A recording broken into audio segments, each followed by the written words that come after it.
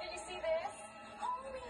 Oh, I got so much flack for this homie thing. I was getting so many emails from people that were offended that I said the homies were ethnic.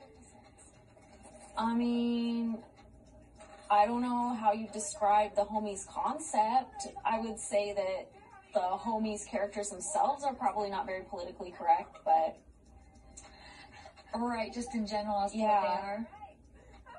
I didn't mean to say it in a mean way, but... Not taking mean. They definitely ain't blonde ones, though.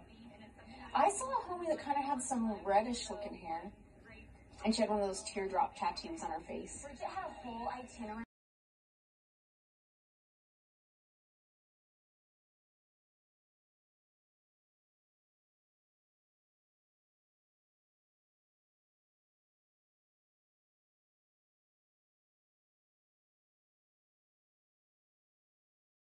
Because some people have a problem because I referred to the homies as ethnic in this episode. Okay. Which is weird because, like, Kendra asks, where's the blonde homies? And not that you, like, can't be ethnic and have blonde hair, but I feel like I thought what she was asking for was, like, where's the one that looks like me? You know, you want to go buy a doll. Sometimes you want the one you identify with. And I go, oh, no, they're supposed to be ethnic. But I remember at the time, like, somebody was, like, mad at me online for calling the homies ethnic. And I've even seen it, like, recently. Like, if there's a hater out there that really wants to try and find something I did wrong, they're like, well, you called the homies ethnic. And I'm like, they are supposed to be a specific ethnicity. What's wrong with that? Yeah.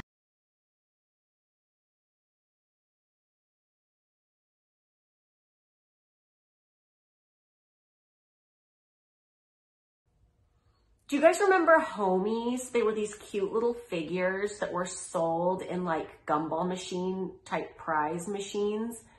They were so cute. They were little like Latinx. Like, I don't know this cultural specification of the homie, but they were very cute. And I remember at the time, the valet at my bank used to collect homies. He had them lined up in the little window where you would cash out.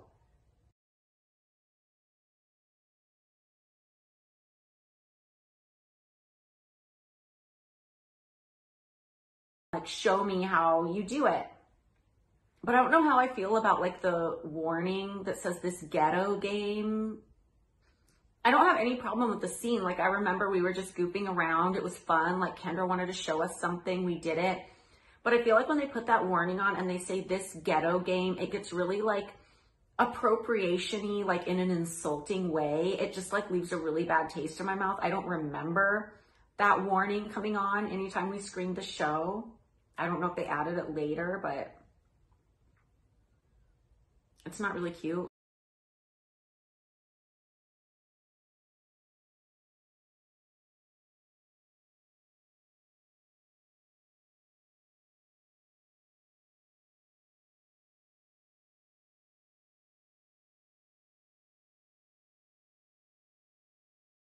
I was running behind on finding an outfit. I was kind of trying to make something, but it didn't really work out. So at the last minute, I found an amazing outfit. I decided I'm going to save a lot of time and effort wear a burqa in Midsummer's. Want to see my Midsummer's outfit? It's awesome. Yeah. What the heck? Hold on a second. What? Look, I'm the ghost of the mansion and Stewie.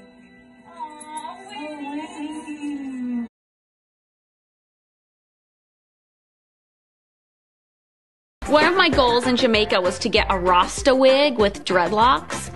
And when I finally found them, I could not wait to give one to Kendra because I knew she was going to freak. Do you want this one or do you want one like she has? Oh, I like that one. That's one I want, yeah. Wait, but you don't have that one? The other one like this. Window invited. Oh, I love them. Thank you. How funny is this? It's I'm so ready cute. to get in the water at any cost. I'm afraid of jellyfish. Oh, yeah. We came here blondes, we're leaving Rastafarians. Yes.